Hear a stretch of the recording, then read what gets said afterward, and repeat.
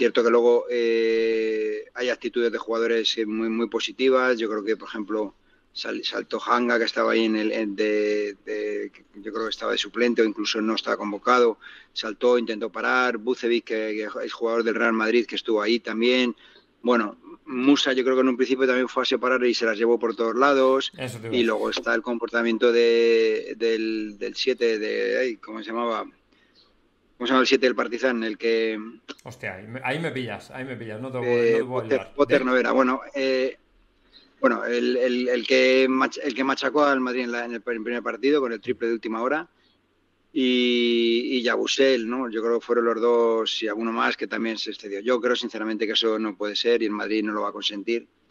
Tú puedes tener un momento de tensión, pero yo creo las escenas que se vivieron ayer en el Wiki Center Ya. a mí dicen muy poco a nivel deportivo y a nivel sobre todo social. Bueno, esto me suena que va a pasar un poco como con Valverde, supongo que habrá una toma de medidas drásticas desde dentro del Real Madrid, de lo cual probablemente no nos enteremos, pero ¿crees que a nivel deportivo Yabusel, en este caso que ha sido un poco el más nombrado por la llave que le hizo, que como has comentado, es que Musa se llevó una igual segundos antes, una llave exactamente igual por el 26 del Partizan? ¿Crees que realmente puede haber sanción histórica para el jugador? Sin ninguna duda. Sin ninguna duda. No tengo ninguna duda de ello. Yo tampoco controlo mucho el tema de baloncesto y demás, pero por lo que he preguntado y el Madrid no está dispuesto a consentir comportamientos así. Vamos a ver, ¿no? Primero el Madrid lo que quiere ver es qué sanción reciben unos y otros y a partir de ahí, evidentemente, defender lo que ellos creen que puede ser justo y luego también aplicar el reglamento de régimen interno, que es lo mismo como te dije con Valverde. Y yo creo que el espectáculo de ayer, encima siendo público, pues no va a pasar de puntillas en el madridismo. O sea que realmente, bueno, Yabusele probablemente se va a enfrentar a un par de problemas, uno externo y uno interno. Sí, hombre, sin ninguna duda. Tú, por mucho perdón que hayas pedido hoy, ayer parecía no sé, alguien fuera de sí completamente, ¿no?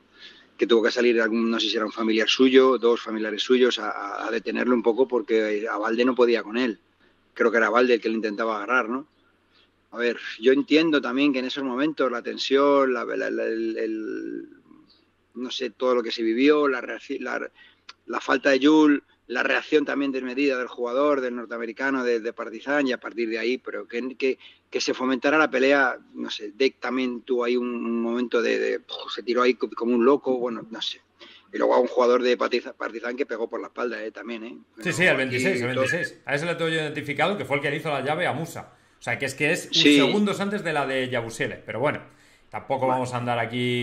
comportamientos lamentables, en cualquier Efectivamente, caso. eso en cualquier caso. Bueno, José Félix, vamos a pasar a la chicha de la buena, porque desde hace un par de días vienen calentando un poco a ver, que hay que puntualizar, que la gente se ha vuelto un poco loca también, que han dicho que, me parece que fue bueno, Manu Carreño concretamente comentaba que la directiva del Real Madrid, en el caso, que yo ya no lo tengo tan claro, de que Ancelotti saliera esta temporada, le ofrecerían a Zidane directamente el puesto, que no quiere decir que vaya a venir Zidane, simplemente que en el caso de Ancelotti, en el caso de que saliera, que Zidane estaría ahí como el number one. ¿Tú crees que realmente un tercer retorno de Zidane es posible ahora mismo? No, no lo contemplan, no lo contemplan. Otra cosa puede ser algún deseo de algún directivo, que no lo niego, y esa información de Manu no la estoy negando. Yo te estoy diciendo la realidad ahora mismo, el Madrid no contempla la vuelta de Zidane. Así de claro y contundente, te he visto. Así, completamente. El Uf, Madrid no contempla la vuelta de Zidane. La relación ha mejorado, eso te iba a volvió decir, a no tiene ser nada que ver con la normal, relación. volvió a ser normal, pero no contemplan la vuelta de Zidane. O sea, que en el caso de que. Insisto, no quiere decir que un directivo expresara en su deseo de que vuelva Zidane y demás, pero no contemplan la vuelta de Zidane al banquillo en Madrid. Aparte que siguen diciendo que el que va a ser el año que viene entrenador es Ancelotti, vamos a ver, el final de temporada, pero que no contemplan la vuelta, el regreso de Zidane. Va, y en el hipotético caso, entonces sería pues a lo mejor otro entrenador o cualquier otro, o incluso Raúl o quien fuera, pero desde luego no Zidane. A ver, eso es lo que me han comentado. Ya, de todas formas, Zidane, hace muy poquitos días decía en Radio Montecarlo que la Juve parecía su destino. No sé si tienes información al respecto. No, información no. Yo tengo la certeza, por así decirlo, que Zidane quiere volver a entrenar y su círculo donde él está buscando o donde él cree que puede encajar es muy reducido, ¿no? Pues equipos en los que ha estado, la selección francesa, el Real Madrid, la Juve. ¿La Premier no le tira a la Premier? A ver, Zidane es que tienen la vida muy hecha a Madrid, muy hecha. Eso no quiere decir para que él no irse fuera de Madrid, ¿no? Evidentemente, pero yo en mis noticias es que no, que él quiere irse a sitios donde él conozca, ¿no? Pero bueno, oye, todo es en un momento determinado que puedas recibir una propuesta, ¿no? Una cosa es que tú no quieras, pero si te llega una propuesta, pues te lo puedes empezar a pensar. Pero ya te digo, el Madrid ahora mismo no lo contempla y yo creo que él tampoco contempla un regreso en Madrid. Eso te iba a decir, ¿tú crees que a él le gusta? O dice, mira, yo creo que ya... Tampoco. Yo creo que tampoco, por ahí es un poco mezcla de información y un poco de sabiendo cómo es él, pero también te digo que él está muy hecho a la vida en Madrid, que está muy bien y que bueno, pues él probablemente ha tenido ofertas y propuestas muy buenas en estos últimos años y no ha querido porque, lo que te digo, en Madrid está muy bien, él no le falta trabajo, él tiene sus compromisos publicitarios, él tiene sus historias y tampoco es que tenga una necesidad de... Imperiosa, ya. Otra cosa es que, bueno, que la apetezca sí cuadra. Hombre, yo creo que la Juve es un buen destino, desde luego. Sí, además lo conoce bien, es otra Juve muy diferente a la que él conoció, sin ninguna duda, no se parece en nada. Pero yo creo que es un destino apetecible, ¿no? Veremos a ver la sanción, veremos a ver si también se queda fuera de Europa, tiene toda la pinta, entre la sanción si vuelve a ser efectiva por parte de la Juve de la Serie A y hoy en Europa, pero yo creo que sería un buen destino para él. Ya. Oye, antes de saltar el tema de Bellingham, que es un poco también el que está ahora en boca de todo el mundo, parece que está la cosa bastante bien, te quería preguntar por un jugador que el otro día, fíjate que ha tenido siempre muy buena prensa con el madridismo, pero el otro día por su última actuación pues parece que tiene algunas, o tenemos algunas dudas con respecto a él y su futuro, y me estoy refiriendo a Lunin, ¿vale? Lunin, que el otro día, como sabes, en el partido del Girona, bueno, pues independientemente de que fuera o no evitable, pero sí que es verdad que decepcionó un poco. ¿Cuál es ahora mismo la situación de Lunin y tú cómo lo ves de cara al futuro del Real Madrid? ¿Es un jugador que tiene posibilidad de quedarse o no pinta bien?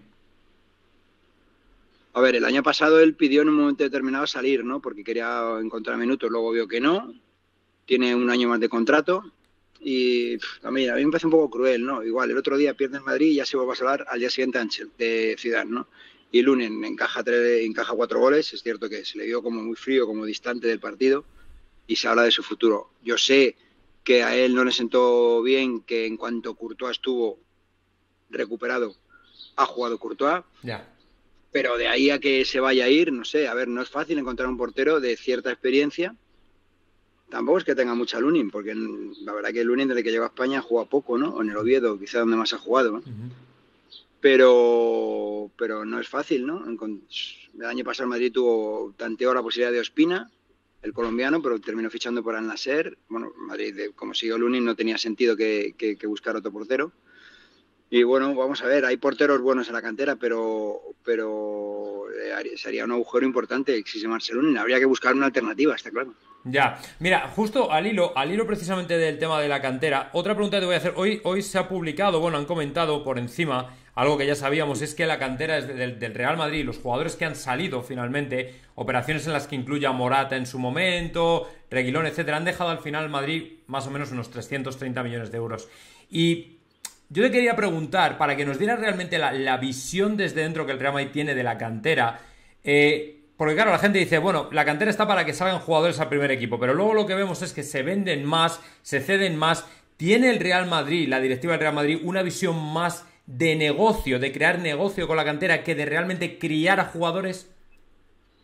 No, lo que pasa es que en los últimos años tampoco ha habido ese jugador redondo que digas ha derribado la puerta, ¿no? El último canterano que yo creo que sí que tuvo opciones, de hecho estuvo, fue Marcos Llorente, pero Marcos Llorente Zidane no le daba ni bola, ¿no? Entonces le daba muy poquita bola. Yo creo que ha sido el último así que dices, bueno, pues se terminó marchando al Atlético de Madrid, luego hay una infinidad de ellos. Lo que sí el Real Madrid tiene claro es que o son super cracks o que se vayan y vuelvan, ¿no? El caso de Fran García es el mejor ejemplo. Ha pasado 3 temporadas y regresa. El Madrid los mantiene durante un tiempo en el radar y si no interesan, pues los terminan vendiendo de manera definitiva. A ver, aquí se está hablando de 2 casos siempre últimamente un poco recurrentes, Reguilón y Arraf. A ver, Reguilón fue un momento de que, bueno, pues llegó una oferta muy, muy buena y bueno, pues terminó vendiendo. Yo creo que hay con Reguilón pocas discusiones, ¿no? Y luego con Arraf aparece una oferta en el momento más crítico del mercado, que es en plena pandemia. Y bueno, pues yo creo que la venta de Arraf para mí fue de las mejores que ha habido del Madrid en muchos años. Morata y todo eso, bueno, por Morata también un poco la incertidumbre de que sí iba a venir, al final traspasado. Yo creo que si la cantera no te vale para tus objetivos, pues lo que tienes que hacer es intentar sacar dinero con ella y que por lo menos la cantera no cueste dinero. Y está demostrado que en los últimos años al Madrid la cantera no es que no le haya costado dinero, sino que ha dado mucho dinero.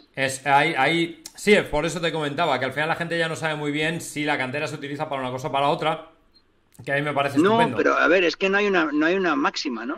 O sea, si hay jugadores, si aparece algún jugador que vale descaradamente para el primer equipo, pues se quedará en el primer equipo. Si no, pues, a ver, es que, ya te lo he dicho alguna vez, Jota, para mí otros años han reclamado titularidades de jugadores de Real Madrid que todavía no han sido titulares en primera división con otros equipos. Exacto. Entonces, ¿ese es el nivel que el Madrid está buscando? No, pero sí que, por ejemplo, en el caso de Fran García han pasado 3 temporadas desde que se fue y ahora creen que ha llegado el momento y cuando todavía podían hacerlo, de que regresara. Y yo creo que ese es el fin de la cantera. Si hay algún jugador, un supercrack, por ejemplo Álvaro, está apuntando mucho, todo el mundo dice que va a ser el delantero suplente o por lo menos la alternativa a Benzema. Pues perfecto, bienvenido y que lo demuestre. Arribas, todo el mundo habla de ello. Bueno, vamos a ver si tiene sitio y si no, pues se irá y si se sale, volverá. Yo creo que es una filosofía perfecta del funcionamiento de la cantera. Yo lo digo, lo creo honestamente. Yo creo que el Madrid en eso ha sido bastante inteligente. Ha ido por delante de otros clubes que han mal vendido o han terminado dando la carta de libertad a jugadores suyos de la cantera, ¿no? El Madrid tiene tiene 10, 12 jugadores de los de Castilla menos, ¿no? Pero juvenil A y a lo mejor el juvenil B y algún cadete, a los que ya les ha hecho contratos profesionales de larga duración, porque saben que pueden ser buenos bien para el primer equipo o bien para posibles negocios. Entonces, a esos los atan corto.